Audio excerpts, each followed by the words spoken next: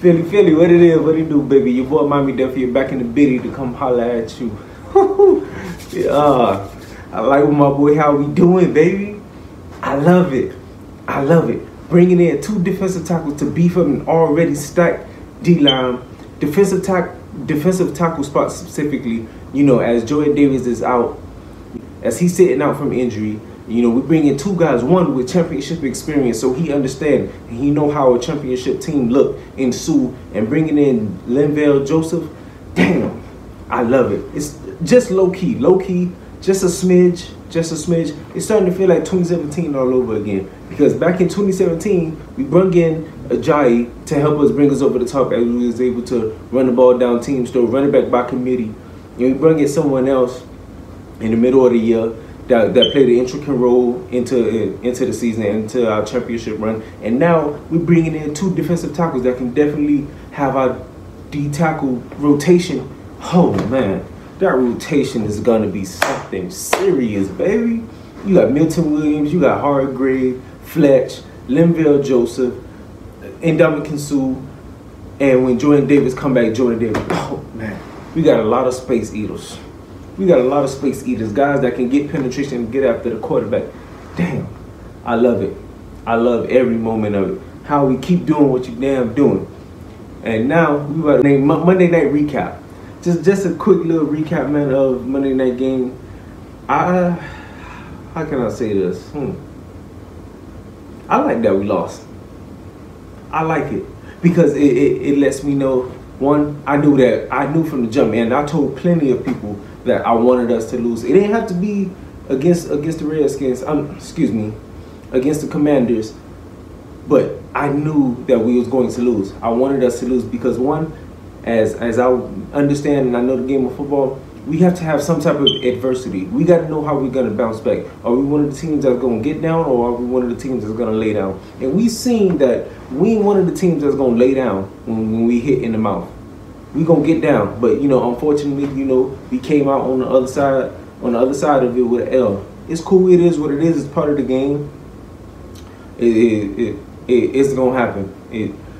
But how we lost, I don't believe that this is gonna happen again. You know, we having 3-4 turnovers. You know, coming into the game, we only had 3 turnovers for the entire season, so that in itself is not gonna happen again. You know, we had 2 fumbles and we had a pick. And I can't remember something else that happened. I believe we had 3 turnovers, a pick, and 2 fumbles. You know, we was playing the Commanders and the Refs the whole entire game as well. So, because they was making BS calls throughout the entire game. You know, that one call, that BS call that hit from CJ that he delivered to Curtis Samuel as he was still in bounds. That was a BS call. And then the missed call from Goddard, you know, but that it is what it is. It was a sloppy game all around. You know, we didn't play our brand, we didn't play our style of football. So it is what it is. It comes with the territory, you know. And so now we just we got that out of our system. We know how it feels to take a L. So now let's bounce back now. Let's bounce back. Let's run it up now. You know, our magical number. You can do your own research, but you know, I'm just here to spew the facts out. Magical number to get to in the regular season, get 13 wins, we make it to the Super Bowl. Because in 2004, we hit 13 wins, we made it to the Super Bowl. 2017, 13 wins, made it to the Super Bowl. Just a quick little fun fact that I wanted to put out there to the people. But back to the regular schedule programming. You know, it was an ugly win, you know. By the way, we need to pay CJ. CJ got to get paid. He cannot leave the Eagles facility after this season and not have a contract ready for him. How we, you know, get to your job, baby. You the best at it. But on the flip side of things, you know, I don't see Slade getting did in again. It don't happen. It comes with the territory. Playing corner, you're gonna get beat. You're gonna get your head beat in. It is what it is. But my boy ain't by a long shot. Ain't nowhere near a scrub. My boy, one of the best corners in the league. You know, is proven. The proof is in the pudding. He proved it Sunday in and Sunday out, Monday night in and Monday night out. So it is what it is. He just so happened he got that game, but I don't see that happening ever again for the remaining of the season. I don't see him getting got for the whole season. I don't see us not controlling the line of scrimmage, not controlling the time of possession again. I definitely don't see that happening ever again for for the remaining of the season because our bread and butter is running the ball. We did not really run the ball effectively until the second half with Miles. We did not play our brand of football. Our brand of football is control the line of scrimmage, control the time of possession, and run the fucking ball. That's our MO. That's how we win games because running the ball is going to set everything else up. We didn't do that. Washington killed us on the time of possession, and then on top of that, our takeaways is what comes into play when it comes to us winning games. 80% of the games is won in the trenches.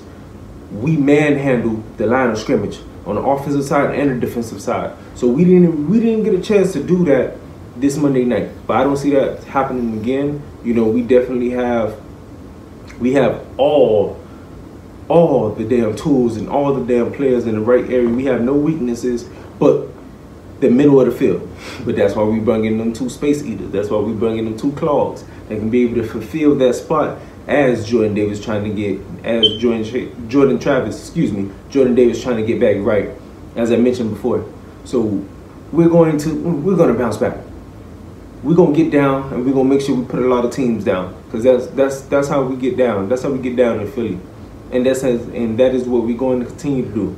I don't see Quez making that same boneheaded mistake again. If he didn't jump and leap and he just stay on his feet, run up under the ball, catch it, blur, and he hit his head on the goalpost, and then now we having a whole different discussion. We 9-0 now. We definitely gonna make things shake. We gonna bounce back. We got the Colts. We going into the Colts building. Sunday afternoon. We gonna handle business. As usual. But this your boy Miami Duffy. Make sure to like, subscribe, and comment.